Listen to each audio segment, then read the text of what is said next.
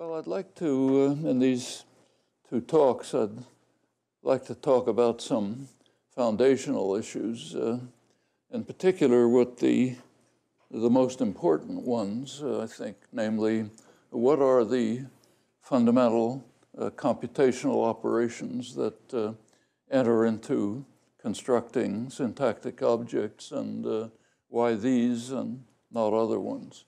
It turns out there's quite a lot to say about that since the last time I talked here. Many problems, some solutions. I'll get to this in the course of the discussion as far as I can.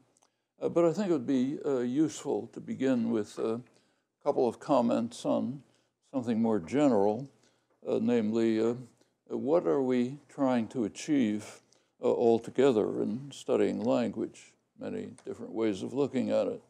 These questions, I think, are in many ways more important than the particular technical results. They raise many questions about what is an authentic, genuine explanation, a genuine solution, and what is a maybe very valuable reorganization of data, posing of problems, often posing a solution, but not really achieving it. These things are worth thinking through, I think. The basic issues were formulated, I think, for the first time, quite perceptively at the outset of the scientific revolution in the 17th century. Galileo and his contemporaries, who were raising all sorts of questions about received wisdom, turned their attention to language as well.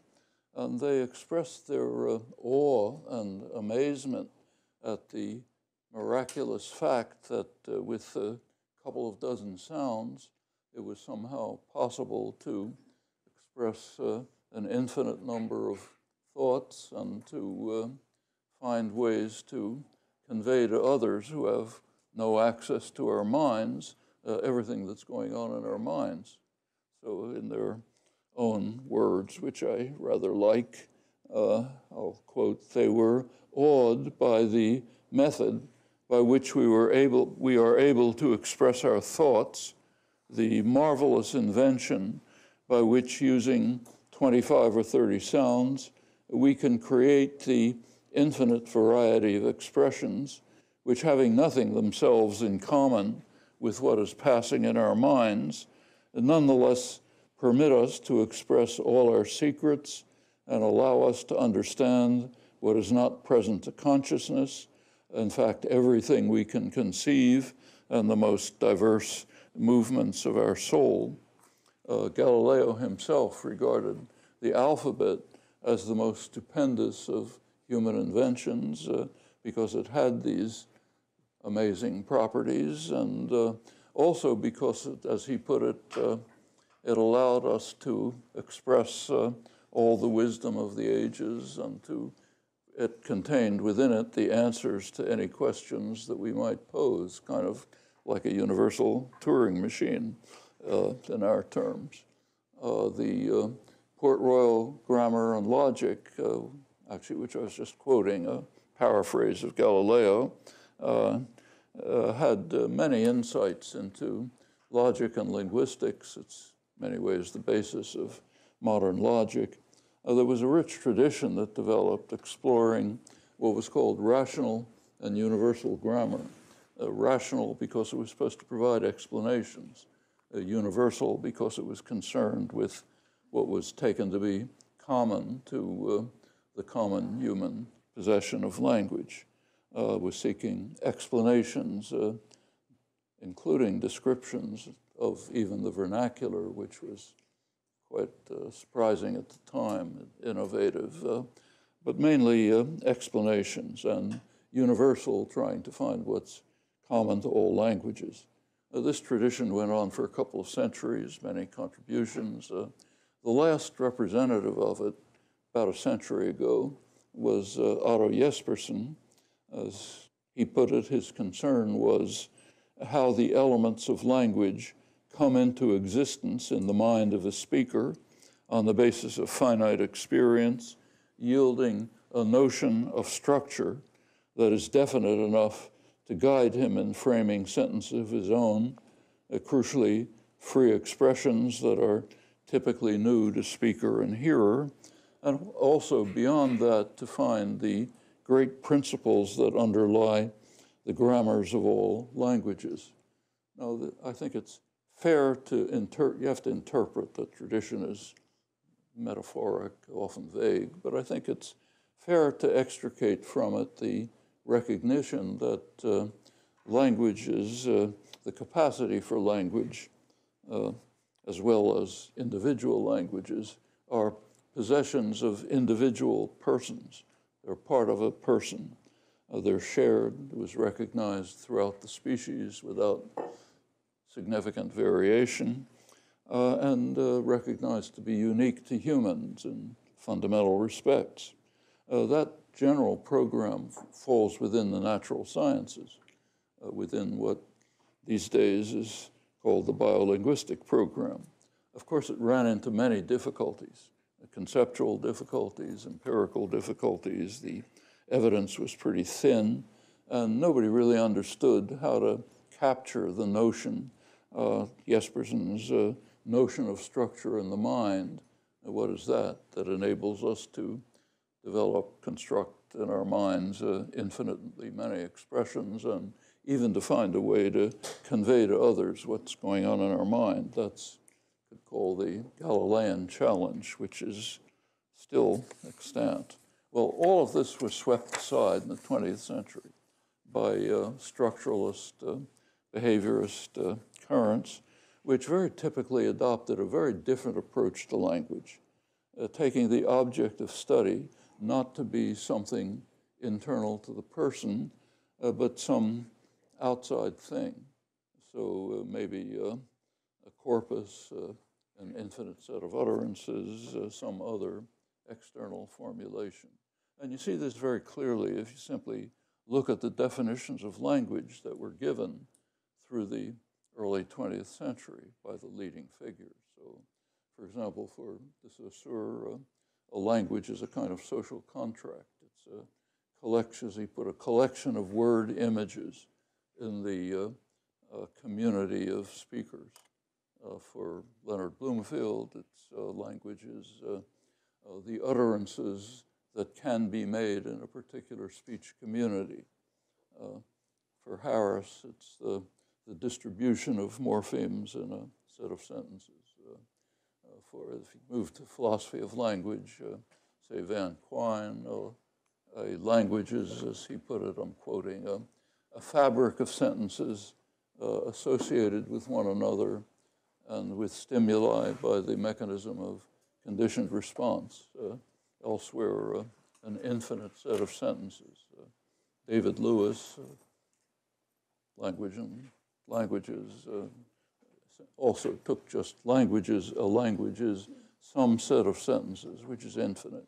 Both Quine and Lewis crucially argued that it makes sense to talk about an infinite set of sentences, but not of a particular way of generating them, which is a very strange notion if you think about it, because, and these are the leading logicians and philosophers, you can't talk about an infinite set in any coherent fashion unless you have some characterization of what's in it and what's not in it. Otherwise, you're not saying anything.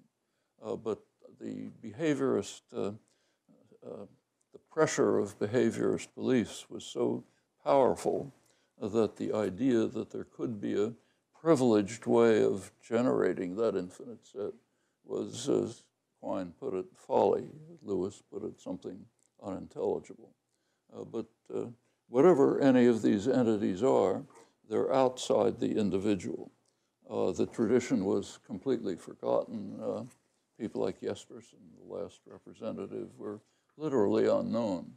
There's good review of this by a historian of linguistics, Julia Falk, who runs through the way Jespersen was disappeared in the first half of the 20th century, and the whole tradition way back also.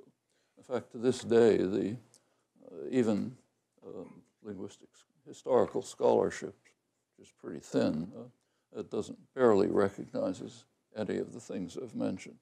Well, so returning to the forgotten tradition, by the mid-20th century, there were clear ways of capturing the concept, notion of structure in the mind, Jesperson's concept. Turing, other great mathematicians, had established the tools for addressing the Galilean challenge, something you're all, I'm sure, familiar with. So Jesperson's notion of structure becomes what's now called the I language, the internal generative system, finite system that determines an infinite array of hierarchically structured expressions that express thoughts insofar as they can be expressed linguistically, and it can be externalized in sensory motor systems, typically, though we know, not necessarily sound. We can call this the basic property of language. Well, to meet the Galilean challenge, there are several tasks that have to be undertaken. The main one, of course, is to try to determine the internal languages, the I languages of speakers of typologically varied languages, a huge task. Then the question comes of how a speaker selects a particular expression from the internal I language, then how the expression, once selected, is externalized, and the inverse, how the externalization is internalized by the hearer. The last two tasks are both input-output systems. We kind of grasp how to study those, and quite a lot has been learned about it over the years. The first of them, how the speaker selects a syntactic object out of the infinite array, that's a total mystery. There's nothing to say about it. That's true of voluntary behavior generally.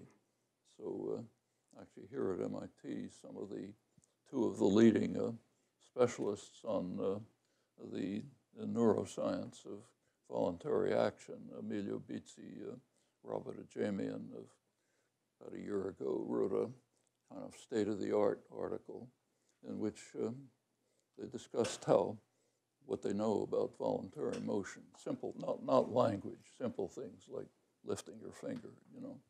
And they said, well, they put it, as they said, fancifully, that we're beginning to learn about the puppet and the strings, but we can't say anything at all about the puppeteer. So how you select what you're going to do remains the kind of question that you can't even pose intelligibly in the sciences at this stage here as well. Well, the I language, keeping to the tradition, is a property of the individual, and also the species-specific faculty of language, also an internal property, something which allows the I language to be acquired. And it has to meet a couple of empirical conditions, two conditions which are kind of conflicting. The conditions of learnability and the conditions of evolvability. So whatever the faculty of language is, it's got to be rich enough so that possessing it, a child can acquire the I language from the scattered and limited data available, and it is scattered and limited, and it has to achieve the internal system which has all of these rich and complex consequences. So it has to be that rich, but it also has to be simple enough so that it could have evolved. And now we can be a little more specific about that because some of the conditions of evolution of language are coming to light, and I'll talk about it later if there's time, and the evolution has to meet those empirical conditions. Well, those are the conditions for a genuine explanation. If some proposed descriptive device satisfies these conditions, then it's the basis for an explanation for addressing the Galilean challenge as it was formulated and developed in the tradition of rational and universal grammar. The general explanation is always at the level of UG, the theory of the faculty of language, and it has to offer some prospects of satisfying the conditions of learnability and evolvability. That's a pretty austere requirement, very austere requirement, but it's the right requirement. Anything short of that is short of actually explaining things. It's maybe very valuable, maybe organizing problems in an interesting way, can move on from there, but still falls short of general explanation. We can now, I think, grasp somewhat more clearly what actually is a genuine explanation, something that was really not possible in earlier stages of linguistic inquiry. Again, any device that's introduced to account for something, unless it can meet these dual conditions, is short of explanation, may be very valuable. So many examples. Take a concrete example to illustrate about something I'll come back to later if there's time. Interesting paper by Željko Bosković, who you all know, on the coordinate structure and adjunct island constraints. And what he points out is that each of these constraints poses many problems, many mysteries, but his paper is an effort to try to reduce the mysteries by reducing both constraints to the same constraint, using the device of Neo-Davidsonian event semantics, which interprets a junction as a kind of coordination. So you can reduce both of the problems to the same problem, coordination, and then we still have the mysteries, but now a simpler problem, one set of mysteries instead of two independent ones. It tries to show that the problems then reduce in this way. Well, that's a step forward. It leaves the mysteries in a better position for productive inquiry, but it's not an explanation. He's quite clear about that. And I think if you look over the field, that virtually every achievement, everyone, is a partial step forward in this respect. There's very few exceptions, just barely coming to light, which I think can count as genuine explanations. They're important in themselves, and they're also a kind of a sort of a guideline into how we should think about proceeding. And they may also tell us something about just how far it's possible to go. It's not so obvious. You can go much beyond what the kinds of explanations that are now beginning to come to light. I'll talk about that. Actually, the earliest work in generative grammar tried to meet even more austere conditions. Was heavily influenced by work of people like Nelson Goodman and W.V. Quine, who were working on what they called constructive nominalism. No sets, very austere, just mereological concepts of a very limited kind. That was too austere, at least for the present. Couldn't get very far that way. There are several papers about it. So that was kind of dropped, at least for the present. Maybe you can come back to it someday. And attention turned to something else, namely the vast range of empirical data from all kinds of languages that was beginning to appear as soon as the first efforts were made to write actual generative grammars. Turned out that everything was puzzling and complex, and nothing was understood. It was just massive puzzles. Big change from a few years earlier, during the period of structural linguistics. It was basically assumed that everything was known. Everything was solved. We had the methods of analysis. You could formalize them. All that was needed was to just apply them to one or another language. That turned out to be radically false. Well, the first proposals, as you all know, were dual.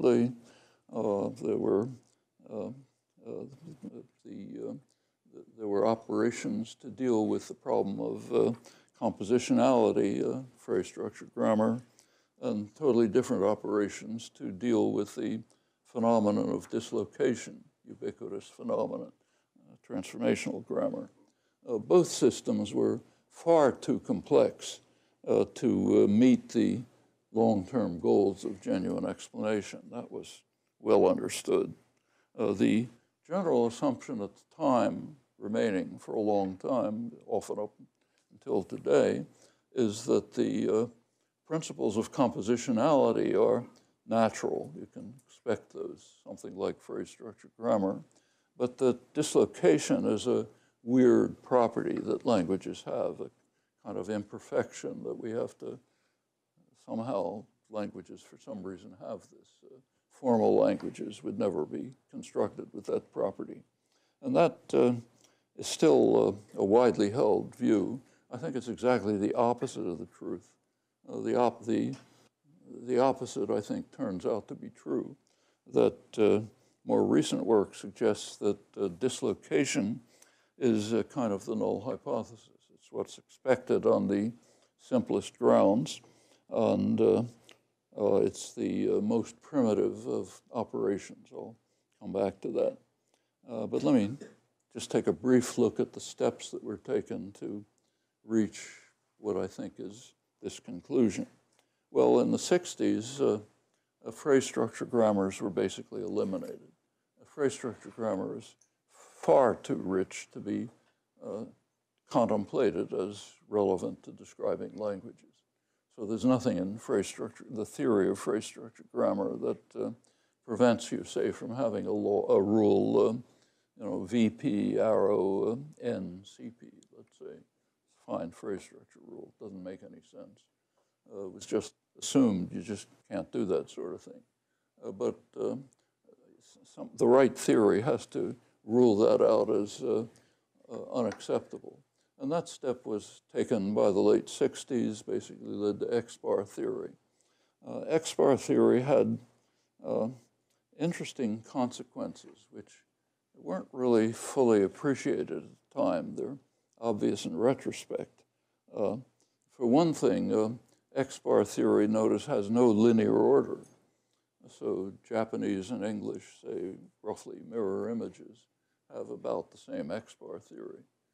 Linear orders on the side somewhere.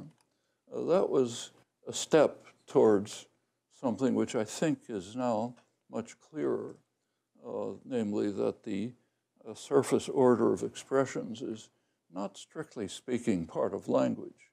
It's something else. I'll come back to that.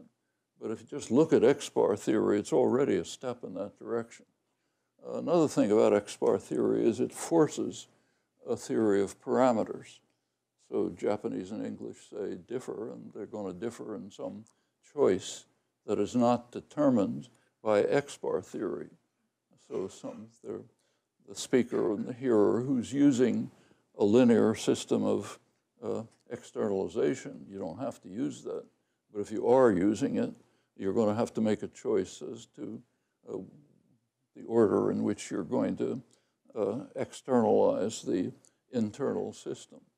So X-bar theory itself first is a step towards separating a linear order and other surface organization from what we might think of as core I language, the I language that's dealing with the Galilean challenge, constructing the set of linguistically articulated thoughts, putting externalization in some medium to the side. And I think that picture is becoming clearer. We'll come back to that. Well, there are also, along with the clear progress of X-bar theory, there were very serious problems which weren't recognized at the time. The main problem is it excludes the possibility of exocentric constructions. Everything has to be endocentric in X-bar theory. And that's just false. There are exocentric constructions all over the place. simple things like subject-predicate, or for that matter, every case of dislocation without exception, except for head movement. All of these give you exocentric constructions. There's no way to describe them in X-bar theory. Now, in order to describe them, many artifices were developed. So, for example, if you have a subject-predicate construction, maybe it was called a TP or an IP or something like it, or a VP. But that's just stipulation. You could just as well call it an NP, let's say. And this runs all the way through the descriptive apparatus. So there was a serious problem, not really recognized till a couple of years ago.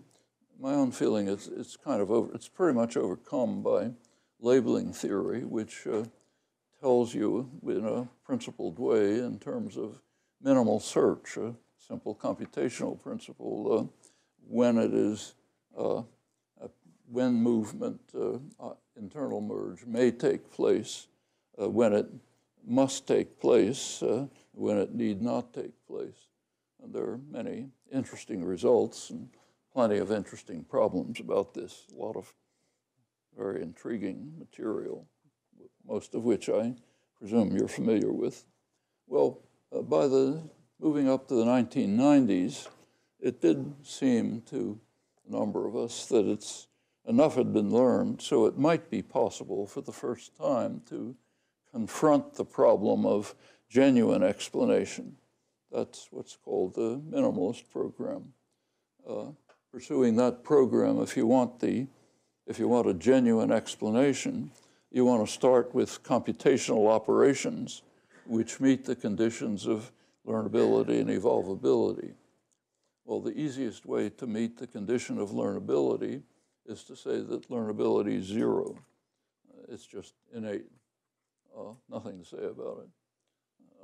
And the easiest way to meet the condition of evolvability would be to say, let's find a computational principle that had to evolve. There was no way for it not to have evolved.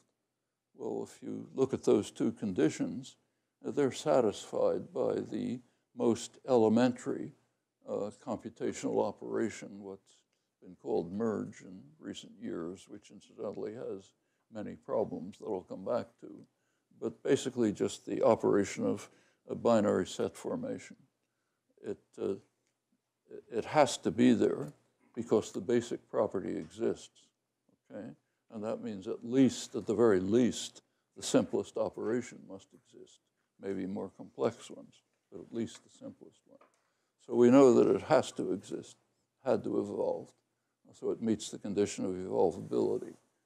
That leaves the question of just how it happened and what the neurological implication is, but whatever the answers to those, this is an operation that had to evolve. And having evolved, it's innate, so it meets the condition of learnability.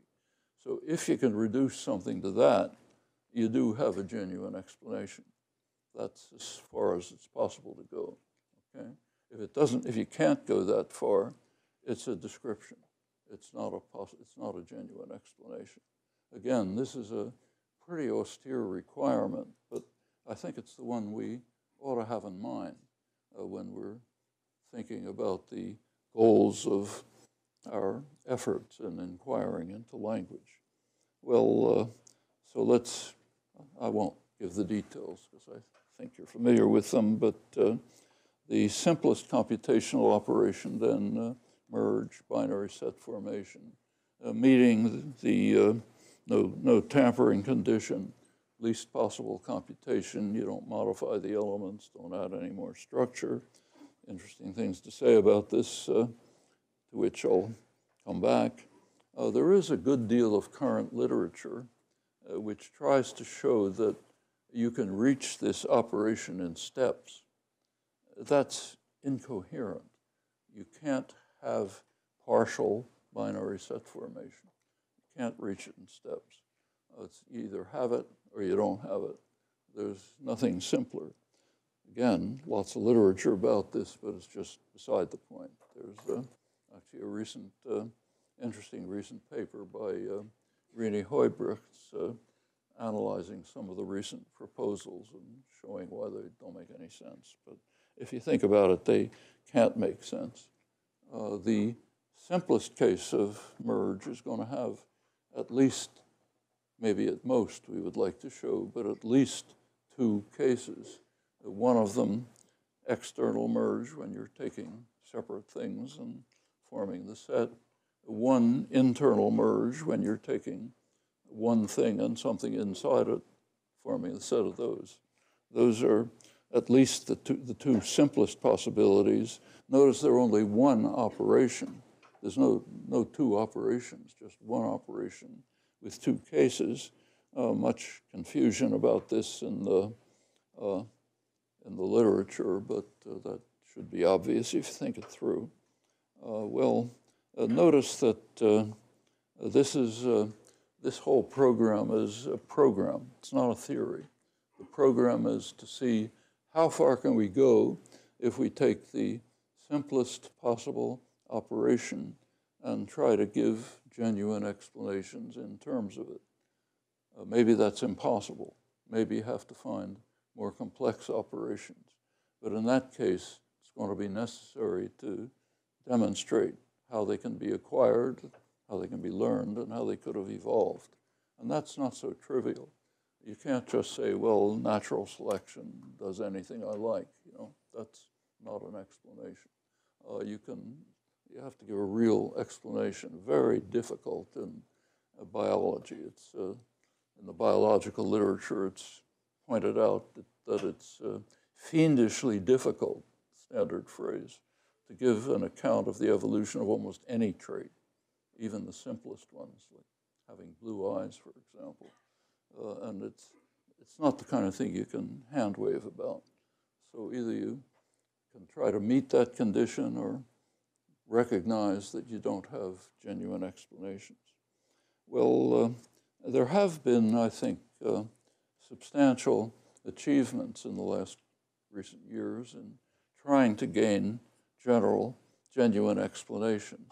They do have problems. I want to return to the problems later, but I'll put them on the shelf for a moment. One achievement, which is not trivial, is to unify the 2 traditional kinds of operations, compositionality and dislocation. They are unified once you keep to the simplest computational operation. So far from being an imperfection, as was always assumed by me in particular, it would take a stipulation to bar dislocation. If you have no stipulations at all, you get dislocation. Furthermore, as I mentioned before, that's arguably the simplest case of merge. If you want, actually, you can't have only one and not the other, because once you have merge, you have both. But if you're looking for one that's more primitive, it's probably internal merge. The reasons for that are quite straightforward. External merge requires enormous search. To put 2 things together that are separate, first of all, you have to search the entire lexicon. Then you have to search everything that's already been constructed and maybe is sitting there somewhere waiting to be merged. With internal merge, you have almost no search at all. So one reason for regarding internal merge dislocation as more primitive, it requires a tiny fraction of the search. But there's a good deal more than that. There's some interesting suggestions in the literature. They're not definitive, but they're suggestive. So one was some work that was done by Marv Minsky a couple of decades ago. He and one of his students just explored what would happen if you took the simplest Turing machines, smallest number of states, smallest number of symbols, and just let them run free and see what happens. What turned out was kind of interesting. Most of them crashed, either got into infinite loops or just stopped. But the ones that didn't crash, all of them gave the successor function. Now, what's the successor function? Well, one thing the successor function is internal merge. So if you take merge and you have a one-member lexicon, just run 3, you get the successor function. Minsky's argument at the time was that probably evolution, in the course of evolution, nature found the simplest thing. That's what you'd expect. So it found the successor function. And that happens to be internal merge, not external merge. If you look at other organisms, way down to the level of insects, they count. So an ant, say, can count the number of steps it's taken. It's got a counter, maybe a set of counters inside. And if you look at just the mathematics of successive counters, they kind of tend towards the successor function. It doesn't take a big step to move them up to the successor function. So from various points of view, it seems plausible to think that of the core operations, the most primitive one is actually dislocation, contrary to what was always thought. And as you get richer constructions, you have external merge, and it gives you richer kinds of languages. We plainly have it in natural language. It's not just internal merge. And interesting question is why. It probably has to do with argument structure, which is uniquely related to external merge. I'll come back to that. Well, with the unification of internal and external merge, compositionality and dislocation, what was suggested by X-bar theory, as I mentioned before, becomes much more clear and explicit. So it seems that the generation of the CI interface, sometimes called LF, what gets semantically interpreted, the linguistically articulated thoughts, that's we can call core I language, and that just keeps the structure. No linear order, no other kinds of arrangements. So why is there linear order in spoken language? Incidentally, not strictly in sign language. So in sign language, which we know to be essentially equivalent to spoken language, there's different dimensionality. So you can use visual space. You can use simultaneous operations, facial gestures and motions. So it's not strictly linear. It makes use of the contingencies allowed by the space that's of externalization. But speech happens to be linear. You have to string words one after another. So if you pick that particular modality of externalization, yes, you're going to have linear order. But does linear order have anything to do with language?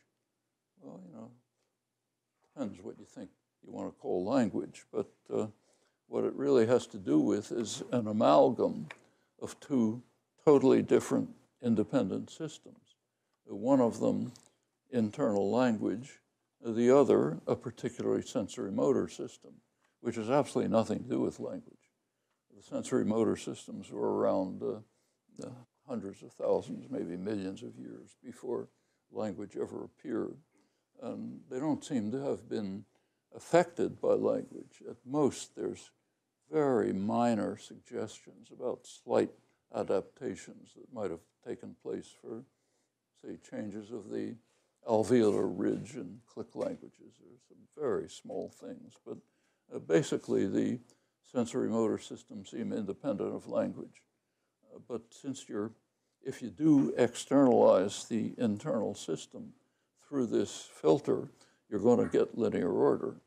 But strictly speaking, that's a property of an amalgam of two independent systems. And in fact, that's true of externalization altogether. And notice that externalization poses a hard problem.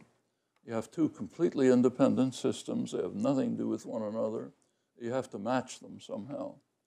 You can expect that process to be pretty complex and also to be variable. You can do it in many different ways. Also to be easily mutable. can change from one generation to another under slight effects. Putting all these expectations together, what is a natural expectation, and I think it increasingly is coming to be imaginable, maybe true, is that the variety and complexity and mutability of language is basically a property of externalization, not a property of language itself. And it could turn out to be true. It's a goal at the moment that the core I language is really unique, may not vary from language to language. Actually, that much is pretty much tacitly assumed in essentially all the work on formal semantics and pragmatics. It's not assumed to be parameterized from one language to another or to be learned somehow. It's just there, you know, which means if we ever understand it properly, it'll be reducible to elementary computations which just don't vary. That's the way the internal system works. That should be the goal of inquiry in those directions. I should say, just as a terminological point, what's called formal semantics is actually a form of syntax. It's symbolic manipulation. Technically, something becomes semantics when you relate it to the external world, and that's a tricky business. Even things like, say, event calculus, if you think about it, events are really mental constructions. You can't find them in the outside world. You construct them there. And the task of relating what's internal to the external world, dealing with questions of reference, is no trivial matter. A lot to say about this, but I'll put it aside. But it seems to me we can see a goal for all of this work to try to reduce it to computational operations that do meet the conditions of genuine explanation. Again, a very austere criterion, but I think one that's worth keeping in mind. Well, these are all possibilities that I think are looking increasingly plausible. The field may go in that direction. Be very striking discovery if it really does. Well, let's go on with genuine explanations. One of them is dislocation, putting it together with compositionality. And notice that that includes automatically the basis for what's called reconstruction. You keep to the no tampering condition, you automatically get what's called the copy theory of movement. That's the basis for the complex properties of reconstruction. There's a lot to look into, but that's essentially the basis for it. You don't need rules of reconstruction. They're just there. That's automatic. Well, of genuine explanations, the most interesting case, I think, is the old principle of structure dependence. This was discovered back in the 1950s. This is a really strange principle of language, which had never been noticed, namely that the rules and operations of language, the ones that yield interpretation of sentences, don't pay any attention to linear order. They just deal with structures, which is extremely puzzling when you think about it, because linear order is what you hear. It's 100% of what you hear. You never hear structure. Furthermore, at least superficially, it seems that computations on linear order are simpler than computations on structure. From another point of view, that turns out to be false, but at least superficially, that looks right. So what it seems, and what always seemed extremely puzzling, is that the rules that, the syntactic rules and the rules that yield semantic interpretations don't pay any attention to 100% of what you hear and to the simplest operations, which is a pretty puzzling fact. And we now have a simple explanation for it. It follows from the simplest computational operation. If the entire internal language is based on the computation of the simplest merge operation in its simplest form, then you automatically get structure dependence for operations of movement, of construal, of interpretation, of everything else. I won't run through examples. I assume you're familiar with them, but that just seems to be a fact about all constructions in all languages. It's